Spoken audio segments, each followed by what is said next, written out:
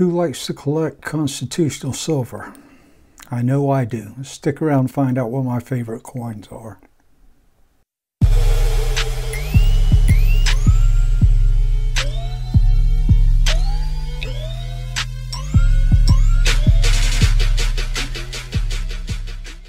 Hi, I'm the Low Country Stacker, and I totally do love my constitutional silver. The Morgan dollar is my most favorite coin to stack and collect. The Morgan dollar was issued from 1878 until 1904, and then it was reissued again in 1921, just before the peace dollar came out. This is a nice New Orleans Mint one right here. It is 1885. It's an AU coin, and it's one of the few uncertified coins that I have in my collection. My number one coin to collect is a Morgan dollar 8-tail feather, as we can see right here. The 8-tail feathers on the reverse of it.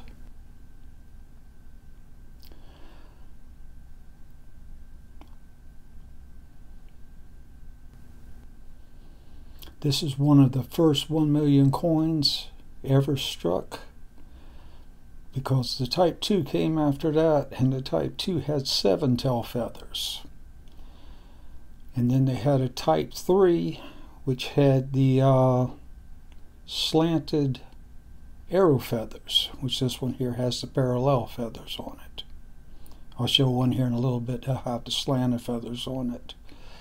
But yeah, the 1878 is a beautiful coin.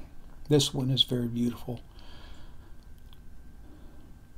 This was MS63 by NGC.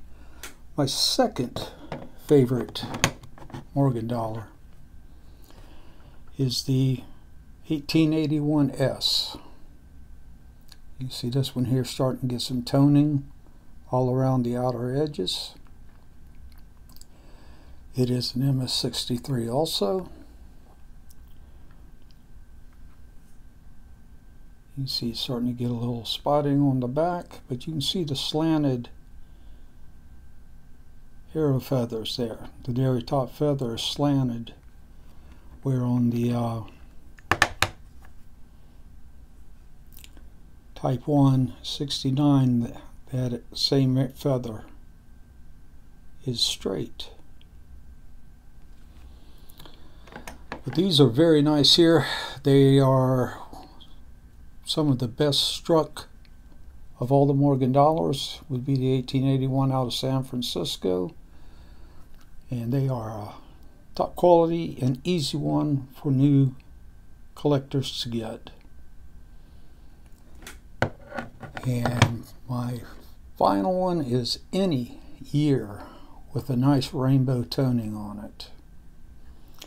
This happens to be an 1880S MS64 Plus, and the Plus designates excellent eye appeal, with the golds into the orange, into the teals, not teal, excuse me, seafoam green, and back out into the golds. It's just a beautiful, beautiful coin.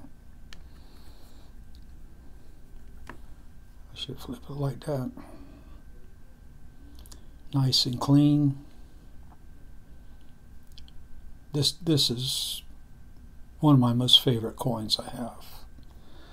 But Morgan dollars are my top ones to collect. After Morgan dollars, we fall into the Franklin halves. I love my Franklin halves. This is a 1948. This one here happens to be from Philadelphia. Has no mint mark on it. But it's just a gorgeous coin. They're readily available, easy to find, and very desirable to collect. Right here I got another 1948 And this one here is also, this is from the Denver Mint. We can see, let me focus this on there.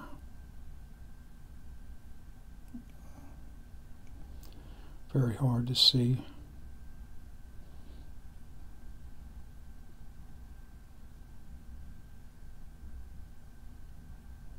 Yeah. Yeah, that's from the Denver Mint.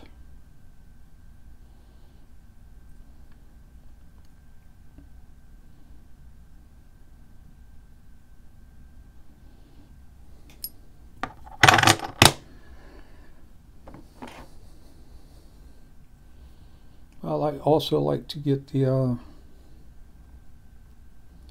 slabbed ones when I can find them. And as I say, I do like the toning when a coin starts to tone like this. A little blue coming in above America.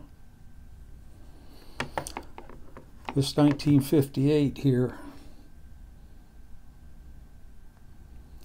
it has coppers and browns, and it's just gorgeous. It's hard to see on camera, the coin, but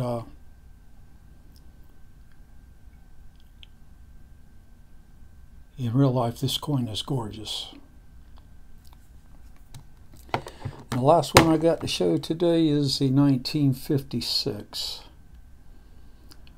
It's got a lot of toning going around the edge. This is an MS-65 also. It's getting some heavy blue toning starting to go around the United States and all. But yes. Now there's many other coins that you can collect. If I have my choice, I'm going to go with the Morgan dollars. And the backup to the Morgan dollars will definitely be the Franklin half dollars. Thank you for watching my video, and please like and subscribe. Thank you.